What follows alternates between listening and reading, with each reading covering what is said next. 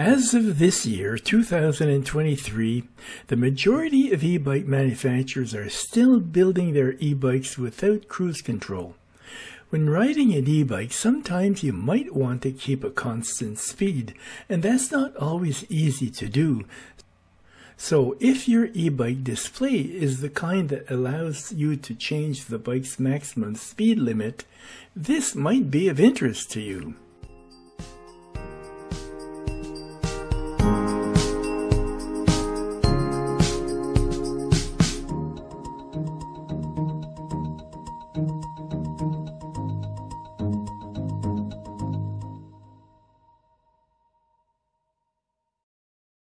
Since road conditions change continually due to the wind direction and gradient of the road, to maintain a constant speed, you have to make a conscious effort to continually change your pedaling effort or to change the bike's level of assistance.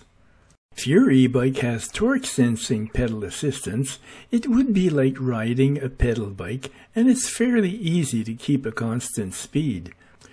The technique that I'm proposing is called simulated cruise control, or we can use the acronym SCC. SCC has more impact with bicycles that use cadence sensing than torque sensing. If you don't carefully control the level of assistance with the power level selector buttons and your pedals, or adjust the power with the throttle, the speed of the bike will constantly change in response to changing inclination of the road or wind conditions. Turning the pedals tells the motor how much power to produce as determined by the level of assistance you choose with your power selection buttons. To maintain a constant speed, you have to constantly pedal and pause, pedal and pause, pedal and pause. When using the throttle, if you just hold the throttle at a constant power level, the bike will slow down when going against the wind or when going up a hill, and vice versa. To maintain a constant speed, you have to tweak the throttle constantly, but that requires constant attention on your part, and this gets tiring for the hand and wrist, or the thumb if you're using a thumb throttle. In the United States and Canada, every Class 1 or Class 2 e-bike, to be legally allowed to operate, has to be locked at a maximum speed of 32 kilometers an hour or 20 miles an hour. Some e-bikes allow the user to change the programming to select a different maximum speed. The solution I'm proposing will work only if your e-bike allows that choice. For simulated cruise control, you open programming mode and then select the desired speed for your ride. Suppose you're going on a leisurely ride on a bicycle path shared with pedestrians, and it's a weekend day and you have to share the trail with a lot of walkers. And let's say you want to keep a constant speed of 18 kilometers an hour or 11 miles an hour. This is the display that comes with the Bolton controller that I installed on my Rad Rover Fat Bike. And this is how to access the programming feature with this display. Okay, so first we will turn the screen off with the middle button. And now we'll turn it on, and within 6 seconds of having turned it on, you have to press the up and down arrows together. So we'll turn it on, press the up and down arrows, and that brings up the menu. So the very first item at the top left is the speed limit. You see that it's set for 32 kilometers an hour.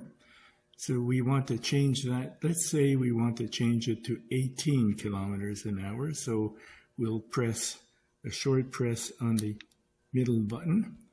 And by short pressing it, you see now that the 32 kilometers flashes. So now you're in a position where you can change it. So use the down arrow. So by clicking on the down arrow, you can bring your speed, you can adjust the speed downwards. So let's set it for 18. Once you have the speed you want, press on the middle button. So a long press on the middle button, and here we are. Now the speed has been set for 18 kilometers an hour. Once the desired speed has been set, unless you're going down a hill, the bike will ride within about 1 kilometer an hour of the set speed. You can operate SCC either with the pedals or with the throttle. With pedaling, use your selection buttons to choose a power level a notch higher than what you think is needed for your programmed speed, and turn the pedals slowly. You don't need to apply any force on the pedals, and the bike will maintain your set speed. SCC works equally well with a twist throttle or a thumb throttle. In both cases, you ride at full throttle all the time, and the bike won't exceed the selected speed. It's easier to hold the twist throttle or the thumb throttle at its maximum rather than trying to hold it midway and constantly having to adjust. With this method, when the bike has reached its set speed, it stops accelerating. Then the bike's controller works by turning the motor off until it slows a bit, then back on a bit until it reaches the set speed again, and so on. When I travel on a smooth, quiet road with my fully loaded camper, I don't want to exceed 25 kilometers an hour. If something happens that sends me flying into the ditch, I'd much rather hit the ditch at 25 than at 32, and the slower speed gives me more control and more time to enjoy the scenery. But when I'm pedaling and just enjoying the ride without SCC, I find that before I realize it, I'm going at the legal maximum speed of 32 kilometers an hour, which is too fast. That's when the simulated cruise control method is nice to use to keep my speed down. It doesn't work when going down a hill, though. The force of gravity makes the bike exceed the set speed, and I must have the self-discipline to use the brakes. If my bike had regenerative braking, it would prevent me from going too fast when going downhill, but my Red Rover doesn't offer that feature. One thing that's inconvenient about this method is that you can't change your set speed on the fly like you can with real cruise control. You have to stop the bike and enter programming mode to change the maximum speed. I found that this method is less tiring than using the bike in the traditional way. Please try this if your display allows changing the speed limit, and let me know what you think. Do you think it's a useful tool, or do you think it's a ridiculous idea? By the way, if you enjoy my channel, you can help promote it by liking, by commenting, by sharing, and if you haven't already done so, by subscribing.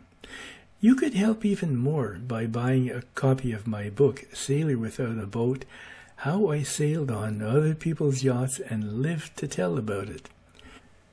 You can learn more about the book and things related to e-bikes by visiting my website, www.robertberrio.com.